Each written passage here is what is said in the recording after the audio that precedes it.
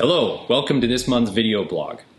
Today we're going to be talking about the Retroline IP system, which is the system that features the male thread connection opposed to the compression T-fitting typically used with polyethylene pipe applications.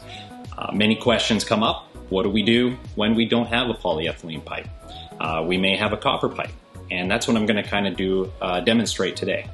What I have in front of me is an 1.25" copper T. I have an 1.25" sweat to 1.25" female pipe thread. And I have just 3 pieces of 1.25" copper pipe cuttings. Now, to set this up so that we can introduce the Retroline into the copper pipe, we would have the incoming water supply.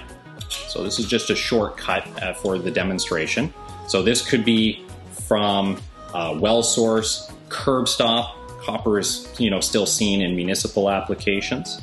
So the horizontal plane is going to be coming from the source. On the branch, we'll have another length of 1.25" copper.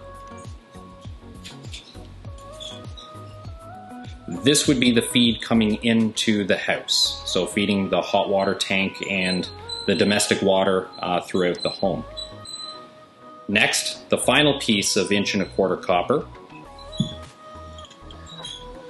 will go into the side of the 1.25" copper T, and then we would end up putting the 1.25" female pipe thread. So with this setup now, we can easily introduce the 1.25" thread connection on this particular Retroline IP system. We then feed the heater through the horizontal run.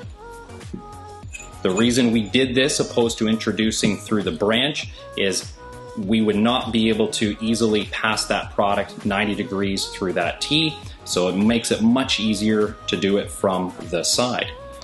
Then we feed the Retroline into the copper assembly, and the male thread will connect directly to the female thread found on that copper assembly. And that will provide us with a complete pressurized connection and a copper pipe. Thank you for watching this month's video topic.